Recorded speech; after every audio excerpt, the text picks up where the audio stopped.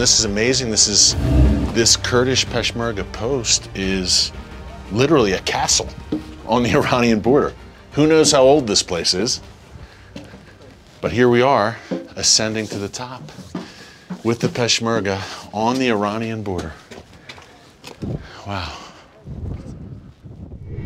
So this is Iran right here. These are IRGC positions. Quds Force, Revolutionary Guards Corps. Very dangerous, and I'm sure watching us right now as we speak.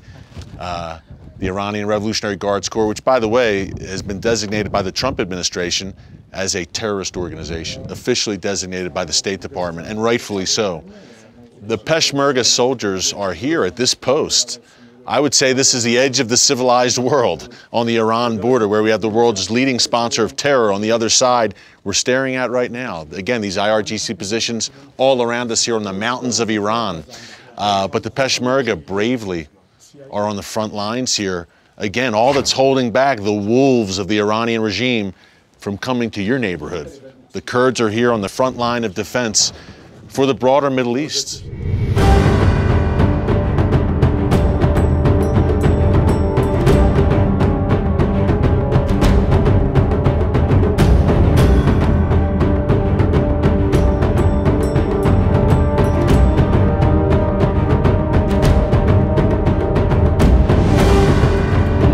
Iranian Revolutionary Guards Corps position, as Dalton said, are ringing around us. They have the high ground, and they're looking down at us and the brave soldiers of the Kurdish Peshmerga here. They're watching, for sure, but we have this rare opportunity to be here and to bring this to you folks in your living rooms. This is Iran.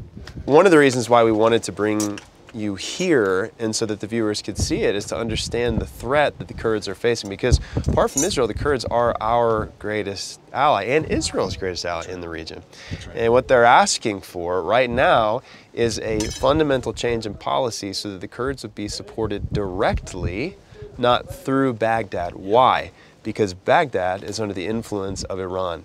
So we can't designate the IRGC as a terrorist organization and on this side of the country and be funding them on the other side of the country, which is what's happening right now. Yeah. Baghdad, Sana'a, Damascus, Beirut, all under the influence of Iran as they march across the region. And literally, Dalton, all that's standing between the Iranian regime and its greater ambition of regional domination and the destruction of Israel is Iraqi Kurdistan.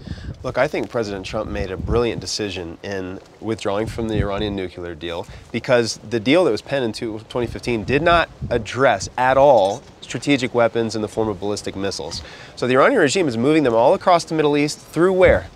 Through Iraq, through Baghdad, through Syria, through Iraq. This is why it's of strategic, imperative, urgent importance right now that we stand with the Kurds directly, not through indirectly through Baghdad, because Baghdad has become the center of the land bridge and moving strategic weapons, moving them all the way to the Mediterranean and posing a threat to the state of Israel today. So, to say we have exclusive access here is an understatement. We are right now on the Iraqi Kurdistan Iran border. You are looking into Iran, the world's #1 state sponsor of terrorism. The Iranian regime lurks just over the hills here. It's right there, the border crossing.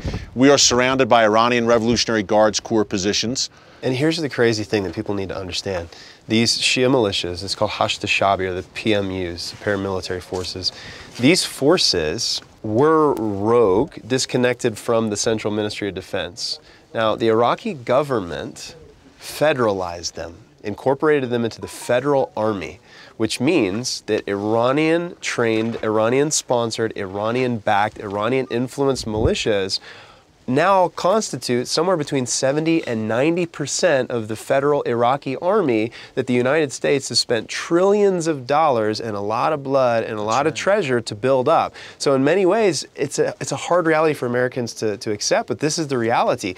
We have empowered Iraq becoming Iran. An Iranian satellite. We have all that blood and treasure expended by the United States since 2003, and that's the outcome. And even, Dalton, after the defeat of ISIS, the destruction of the caliphate, which the Kurdish Peshmerga bravely led on the ground with coalition and U.S. air support, President Trump kept his promise, crushed the caliphate. ISIS crushed, but Iran, an even greater threat, filling that vacuum. It's very frustrating.